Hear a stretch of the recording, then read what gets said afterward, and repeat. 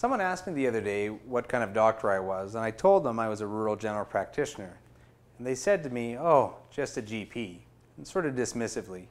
I've learned to let comments like that roll off my back, and I think the way I look at it now is that maybe they just don't know.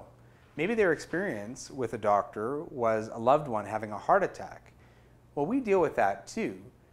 We will see the patient in the emergency room. Some of us can even do cardiac stress testing, send them away for definitive management, and then care for them for years afterwards in our clinic.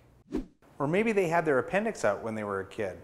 We deal with that in rural medicine as well. In fact, we diagnose them in the emergency room. We'll take them back into the operating room, either as the GP anesthetist or the GP surgeon, and help get that appendix out. And then we'll even follow them up in the clinic 1 week later.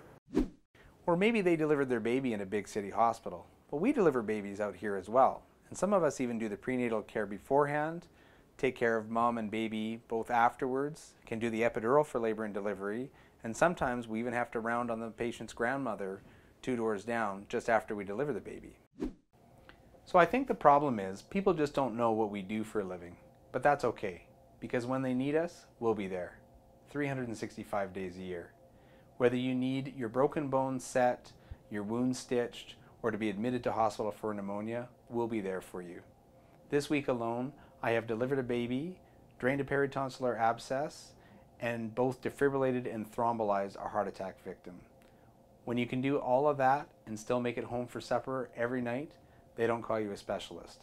They call you just a GP.